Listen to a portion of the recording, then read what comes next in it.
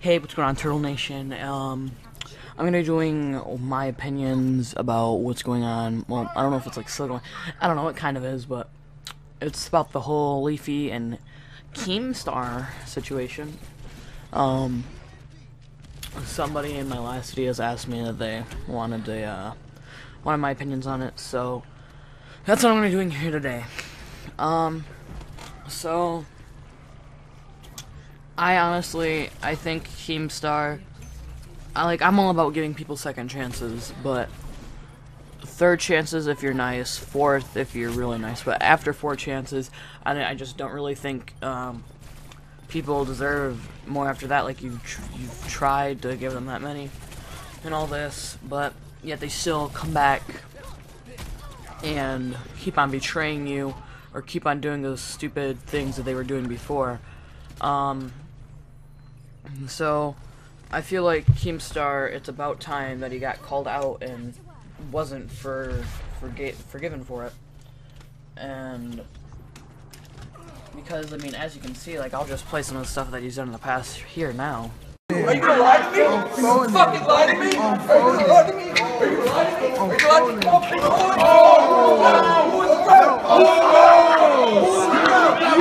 Fuck this! I'm on Blog TV with my fucking hands up. I'm not starting my fucking self.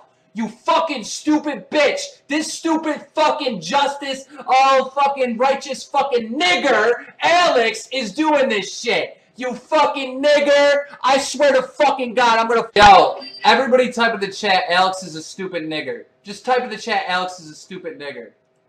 Fuck him. Fuck him. Nigger! Nigger! Nigger! Nigger! Like, I wish I fucking could see these people in real life, because you wouldn't be able to breathe anymore. You just wouldn't be able to breathe anymore. You would not be able to breathe anymore. My kid is set for life. She has enough money to be happy for the rest of her life. I will gladly sit in jail knowing that you cannot breathe. You cannot speak. You cannot talk. You cannot spew any of this shit ever again. I will literally kill this motherfucker. I don't care. Everything that I've done is, as a parent, is done. It's set. My kid is set for life. Like, I can sit in a jail cell knowing well that you cannot fucking spew this type of bullshit ever again. Like, I literally want to kill this dude. Fucking kill. I don't care. It's not a threat. It's a promise. I want to fucking kill this dude. I'm fucking losing my mind. Like, I need to strangle them. Like, I need to have my hands on their neck.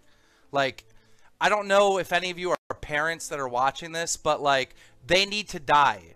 Like, they don't need to get beat up. They don't need to get, like, you know, lose their sponsorships. They need to die. They need to fucking die. They need my hands around their fucking neck, choking the life out. At the same time, they're being racist, homophobic, and trying to convince other children to kill themselves. That's right, encouraging suicide. They're being racist, homophobic. You fucking stupid bitch! This stupid fucking justice, fucking righteous fucking nigger, Alex, is doing this shit. You fucking nigger! I swear to fucking God, I'm gonna find out where. Yo, everybody type in the chat, Alex is a stupid nigger. Just type in the chat, Alex is a stupid nigger.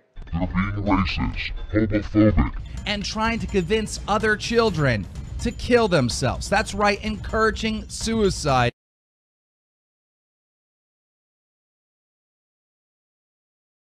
Encouraging suicide. I think it's funny. I've been laughing for the last hour that your mom died of cancer. I don't give a fuck about any of you. I am in this for your money and your money only. That's all I care about. Alright? I only do this show for money. That's it. Alright? I don't do it to entertain people. That's just a fucking scam.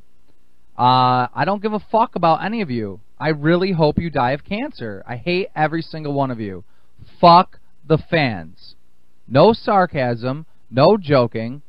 Fuck the fans. Thank you. I see there's a lot of debate. You know, is he joking? Is he being sarcastic or whatever? Of course I'm joking. You know what I mean? Like, cancer is a horrible thing. But it's not horrible enough.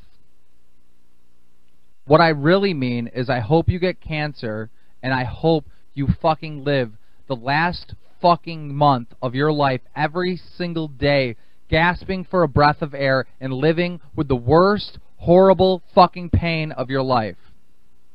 For the last fucking time, fuck the fans!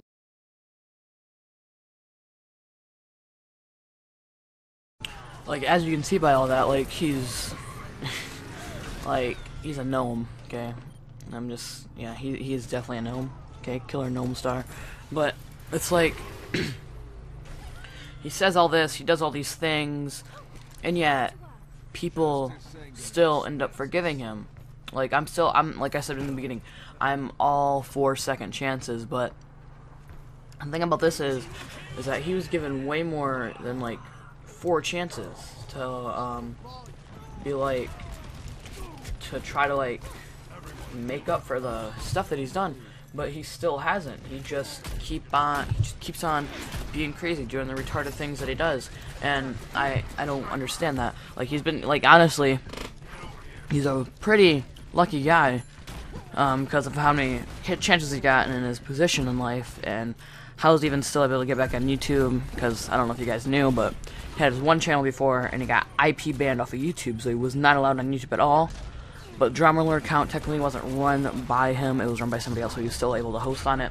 That was that. So, I mean, he's already lucky in that position, and he's lucky enough that people forgive him every time. And it's just, I don't understand why somebody would keep on doing this. So, in my opinion, from what I think Killer GNOME STAR is in the wrong here. I mean, obviously he knows that he did stuff wrong. Like, if you go on Drumroller, like, he doesn't even host Drumroller anymore. It's by my good old buddy pal Ty. We're not pals. I don't know him, but it's Ty Blue. I'm pretty sure his name is. He's hosting it now.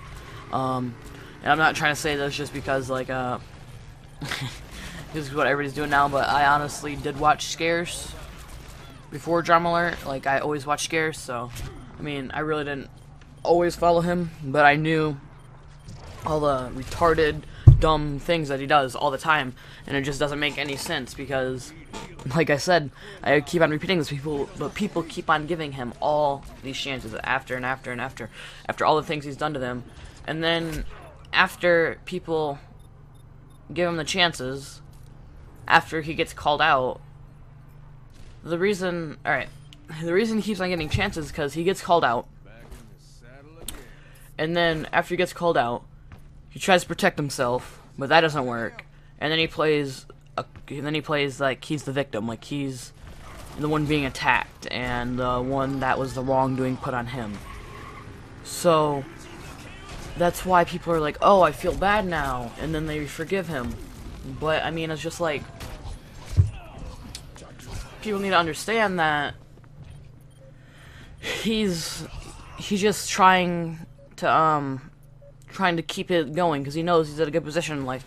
It was like a pretty old clip, and I might play it now if I can find it. If I won't, then we'll just keep on talking. But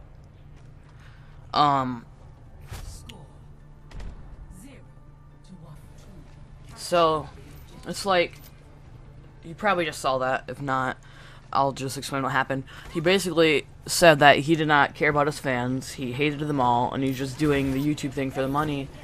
And so, sorry, it makes sense why he goes back to playing the victim card after and after and after and after, like every single time he goes back to that, because he knows that he's in a good position in life, he knows that he's gonna make money, and he knows that he most likely probably, well, we don't know, that's only he knows this, that he probably does not care from his fans, as you saw from that last video clip. I mean, how he's just but honestly, like, some of the stuff he's done in the past, he's an honest psychopath. Like, he threatens to dox people.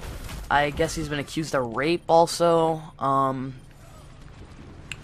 this crazy stuff that he's just done, and then people still forgive him. And then he goes back to doing what he did before. Like, honestly, to me, that doesn't make any sense. If I did something that I knew I wasn't supposed to do, but I still did it, and I wrote out my apology, and somebody forgave me, I would make sure that I wouldn't do that again. Because I should feel honored that the person actually decided to forgive me for whatever I did.